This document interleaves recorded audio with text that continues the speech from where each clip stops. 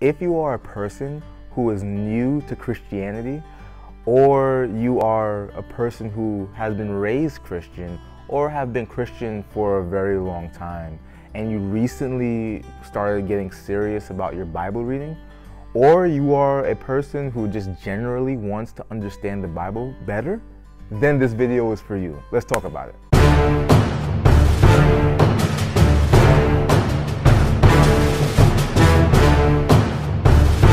We are going to go through 5 simple steps that will help you understand the Bible better. And here is the good news. You do not need to be a Bible student. You do not need to be a seminary student. You do not have to worry about being a theologian or having been in ministry to understand what the Bible has to say to you.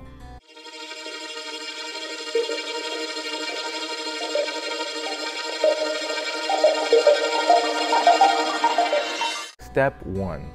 Buy a Bible or download a Bible app that makes sense to you. For example, if you are not a person who is very academic, the King James Bible is probably not the Bible that you want to buy. You want to buy a Bible that is easy for you to understand. If you are someone that might struggle with reading, and it's okay, we all have different struggles. If this is your struggle, that's totally fine. You want to get a Bible like the New Living Translation. Now, why I say this is the first step is that if you cannot understand what God has to say, how will you grow in your Christian walk? A practical way to look at this is actually the reason we have translations in the first place. So the Bible was translated from Latin to Greek many years ago, and that Greek text is known as Erasmus's Greek text. The argument for the reformers to get the Bible translated into Greek was so that the common man could hear from what God has to say in His Word. So in the same way, when we look at the 21st century and we have a multitude of translations, but some of these translations are hard to understand, we look back at the Reformation, and what conclusion do we come to? Get a translation that the common man, that any man can understand. If we look in the book of Acts, we see an interesting situation. The book of Acts, chapter 8, verse 30, Philip ran up and heard him reading Isaiah the prophet and saying, "Do you understand what you are reading?" Philip is talking to the Ethiopian eunuch here. And he, the Ethiopian eunuch, said, "Well, how could I unless someone guides me?" And he invited Philip to come up and sit with him in verse 31.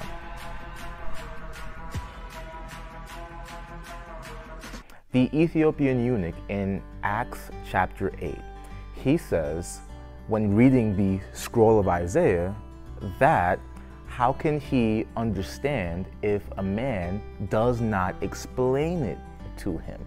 He was telling this to Philip the evangelist. After Philip explained to him what Isaiah was saying, it was at that point that the Ethiopian eunuch understood what God was saying.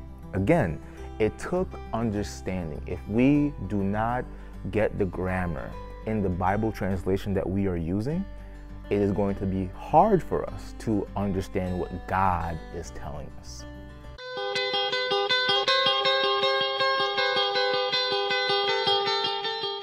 Step 2 is going to go along the same lines as step 1 in that it deals with understanding. For step 2, if you come across a word while reading the Bible that you do not understand, do not skip this step. Make sure you look it up in the dictionary or Google the word. If you cannot understand what a word is saying, chances are you will not get the understanding, or you will not get the meaning of what that passage, sentence, paragraph has to say. A lot of people skip this part thinking if I just get to the end of the chapter, God will just speak to me. Not to take away from the fact that God definitely reveals things to us, but part of that revelation is that we were able to grasp His words as He spoke to us.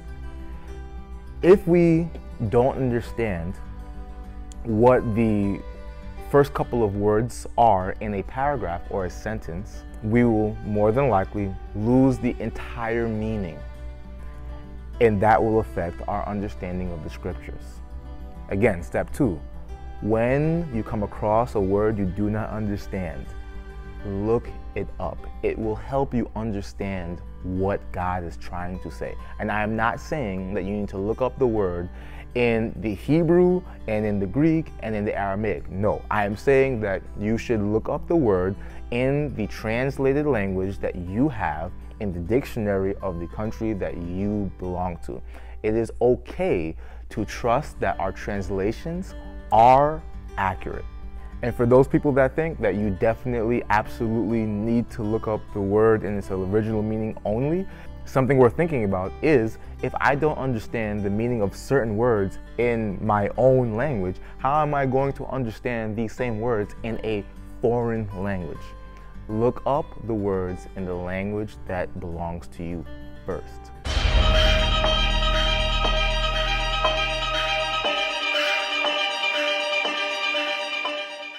Step 3, start reading the Bible from the beginning of the New Testament. The New Testament overall is a lot easier to understand than the Old Testament. And on top of it being simpler, something else worth noting is that the Old Testament is a lot longer, and that plays a big part in understanding. Why? When we are looking at the human mind, something called being overwhelmed is a reality. When we start reading a book and the book is extremely long and we have not been reading for a while, it will make us feel discouraged because it looks like the journey to the end of that book will be extremely long. The Old Testament is very, very, very exhaustive. There are a lot of details, names, genealogies, numbers, years mentioned from Genesis down to Deuteronomy in the Torah itself. Beginning from there is a very difficult task. The New Testament, on the other hand, has a lot of references to the Old Testament. So you're not missing out by starting with the New Testament. What you're doing is you're giving yourself an edge.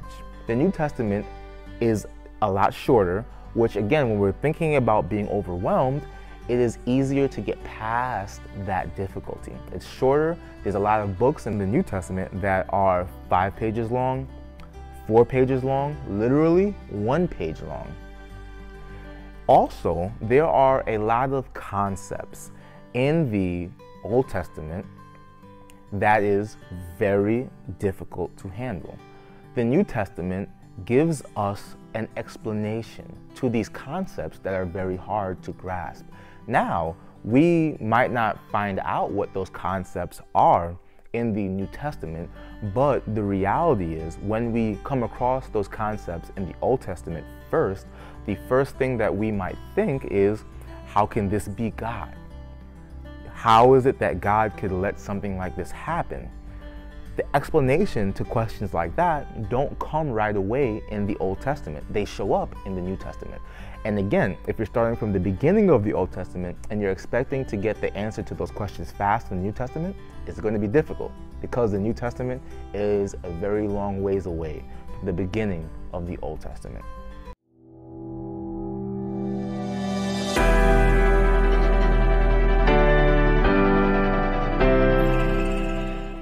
Point number 4, start reading the Bible 1 chapter at a time.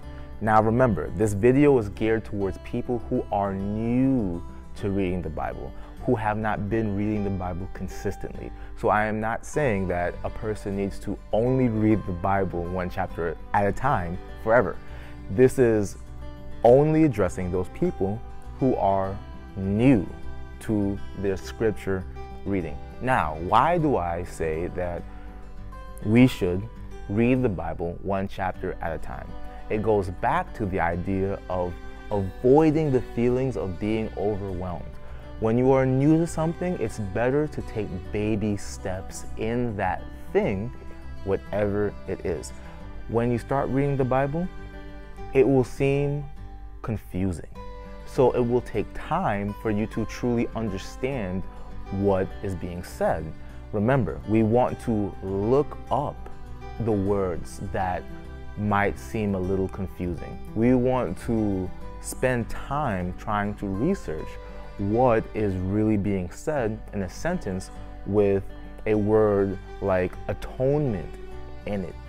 If you take the time and read the Bible chapter by chapter, you're going to be in good shape. One chapter at a time.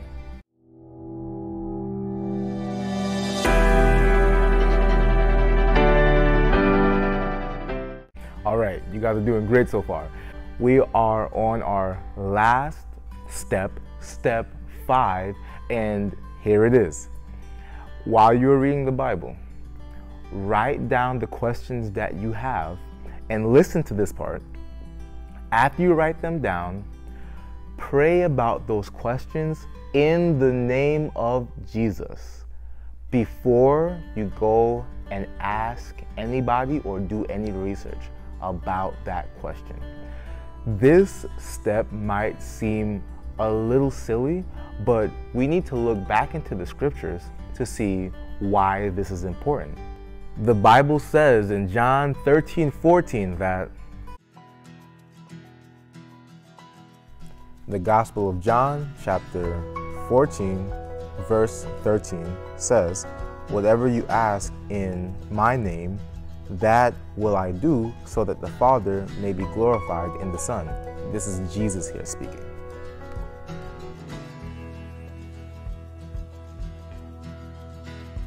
The Bible says that if you ask anything in my name, Jesus says, if you ask anything in his name, God will definitely grant it.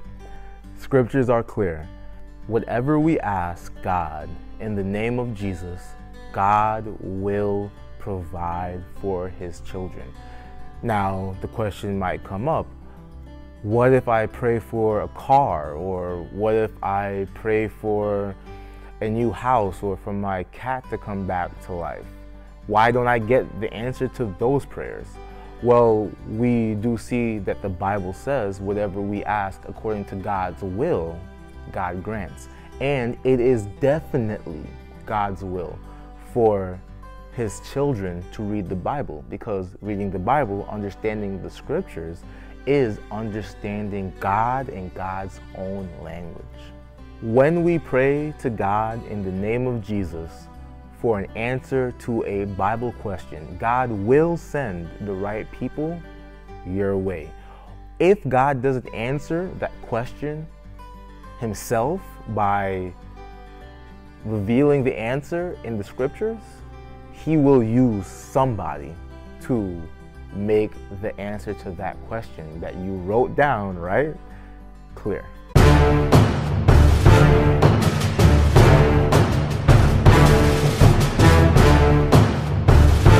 Thank you guys so much for watching. If you have any questions at all, please feel free to shoot me an email at fergusonwlj@gmail.com. If you feel like my videos are adding value to you, please subscribe, like the video, and also if you have anything that you want everyone that is viewing this to share, please comment below. God bless you guys, and see you later.